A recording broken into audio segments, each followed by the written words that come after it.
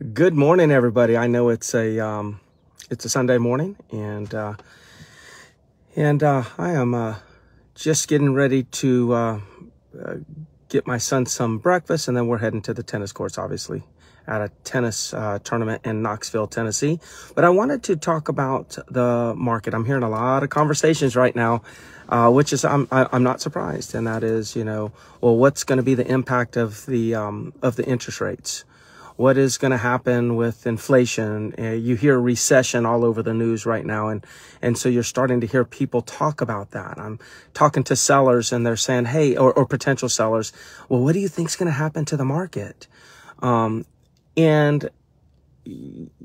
question is out there is like, is the market going to shift? And I wanted to talk to you all at Real Estate Sales Solutions about what is a market shift.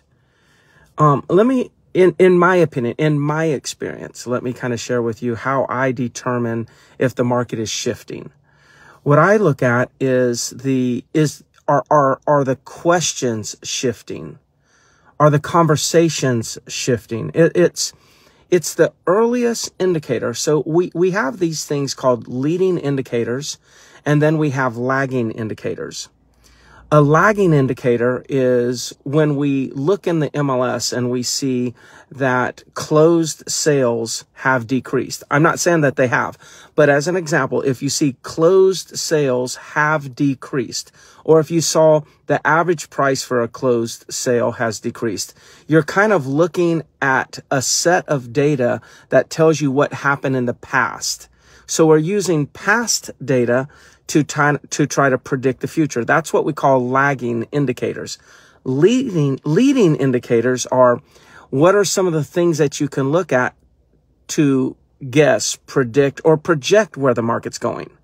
It's looking at things that haven't happened yet being able to observe those things and making an assumption as to which direction the market's going. Those are leading indicators. So you got leading indicators and you got lagging indicators. So how do you know when a market's shifting, or what is a market shift? First off, the market shift, in my opinion, starts when we go from everyone has 100% certainty to now they're starting to feel some uncertainty. So the first thing, I call it the most leading indicator in my mind. Again, this is based on my 27 plus years of experience in selling real estate, going through many ups and downs and surviving every single one of them. And as a matter of fact, thriving when the market was down. So I have been through these things. And what I've noticed in the past and what I'm starting to hear right now is we are shifting from certainty to uncertainty. Now, how do I know that? Greg, why do you say that? Because I was just talking to a seller 3 months ago. I think I'm going to wait. The market's going to continue to go up. It's going to go up a lot more. Matter of fact, if we do put it on the market, I'm going to want $50,000 more. Okay. Now, for a seller to say that, they must feel a lot of certainty. Now a seller says, what do you think the market's going to do? Do you think the market's going to correct? Do you think this is a bubble?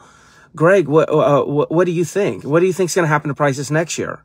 Well, like if there's so much certainty, if everyone's so confident in what's going on, then why ask those questions? That's a sign that we're shifting from certainty to uncertainty. Now, if you've ever attended any Tony Robbins events, he talks about certainty as one of the basic human needs. It's a basic need of all humans, is to feel certainty. So when somebody's feeling uncertain, they start asking questions like, what do you think is going to happen? When somebody's feeling certain, they don't ask as many questions because they already know what's going to happen. A shift in a market occurs after a shift in sellers' thinking. Now, let me share with you buyers. A couple months ago, and maybe you're probably still experiencing some of this in your market right now. Buyers, yes, what do I need to offer? How much more over full price do we need to go? Yes, I will not make it contingent upon financing. No contingency on home inspection. No contingency on appraisal. Yes, I just want it. What is it going to take to win that offer? When buyers are saying that, they're saying that because there's a lot of certainty. They already know what's going to happen. They know it's going to be okay. Now, I've heard buyers say, though, real recently, in the last week or so, 2 weeks, well, do you think the interest rates if we wait, the prices are going to come down? You think we should just hold off and wait a year and see what happens to the interest rates? Well, if I'm going to buy now, I'll offer full price, but I'm not going to offer over full price. I'm not that confident in the market. So how do we go from, what is it going to take for me to win? I'll pay anything, no contingencies, to, well, do you think I should wait? That's a leading indicator. We went from certainty, and now some uncertainty is starting to creep in. Now, it's way too early for Greg Harrelson to sit here and say the market's going down, the market's going to correct. But what I want to do with each one of you that are so loyal to Real Estate Sales Solutions and my agents and whatnot, what I want to do is I want all of you to just observe the shifts that's occurring in the conversations. You can project, predict, speculate what that's going to mean for your market. But I'm here to make us all aware that we need to take note, because when the market shifts, whether it shifts to the positive or whether it shifts to the negative, the key to thriving as a real estate agent is to shift your conversations. See, if the market shifted, if the consumer's thoughts are shifting, we as real estate agents need to think through this, and we need to figure out and discover what shifts do we need to make in the conversations that we're having with the consumer. That's incredibly important. So a market shift to me is nothing more than a consumer shifting from certainty to uncertainty. And depending on how uncertain they become, will dictate the effects that it'll have on the market. When people are 100% certain, they drive the prices up like crazy. Because it's never going to end. Everything's going to be okay. We're going to make so much money. I'm so certain of it. Prices escalate sharply when there's that much certainty. And we all have to admit there's been a lot of certainty. Now, the challenge is when the consumer becomes uncertain and the market softens a little bit, guess what happens then? Agents become uncertain. See, when agents have a lot of certainty, guess what they do? They come into the office late or don't come into the office. They stop lead generating because they don't have to. Like, certainty creates bad habits amongst real estate agents. But when we start to feel uncertain, then people start saying, oh gosh, I need to get back to that.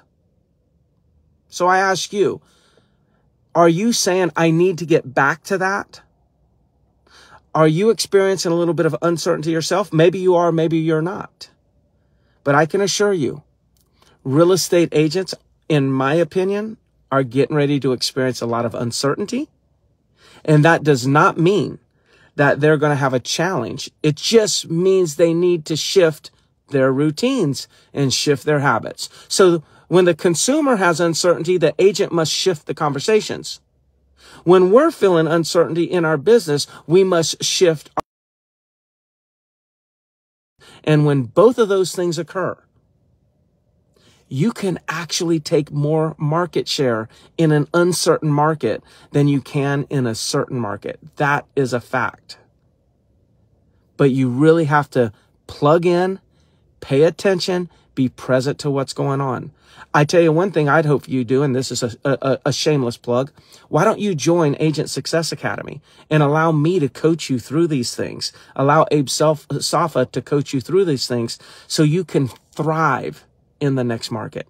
Just remember, a market shift should not be scary. The only thing you should worry about is if the market shifts, but you don't. I know it's Sunday. You all go out, have a wonderful day. I'm getting ready to go out and hang out at the tennis courts all day with my son. It's going to be great. We'll talk soon.